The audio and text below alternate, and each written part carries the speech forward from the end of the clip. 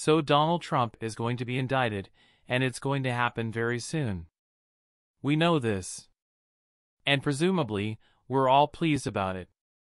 And there's one person that should be very happy. I speak of Michael Cohen. I have a great deal of respect for Cohen. This is because he is the only person, the only one, who managed to free himself from the hate vortex that is Donald Trump. And he didn't just free himself. The man turned his life completely around. He's written books and has a podcast. He has emerged as a truth teller, and he knows Donald Trump as nobody does. And he predicted all this from the start. Cohen paid a terrible price for his association with Trump. He went to prison in 2019.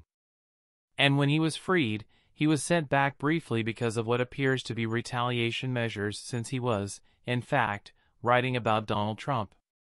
And Cohen has been meeting with New York prosecutors. He has changed his life and deserves both our respect and admiration.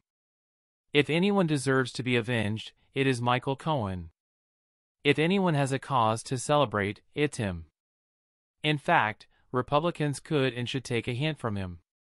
What Cohen has shown is it's possible. It's possible to break away from the toxic circle that is Trump and his dastardly deeds. And if he can do it, others can too. Only they choose not to. But they may have to do or say something soon. That is because their leader, their vicious, barbaric, dishonest leader, is about to learn the hard way that crime doesn't pay. And Michael Cohen is one who helped hammer home that message. Yes, that is definitely worthy of respect.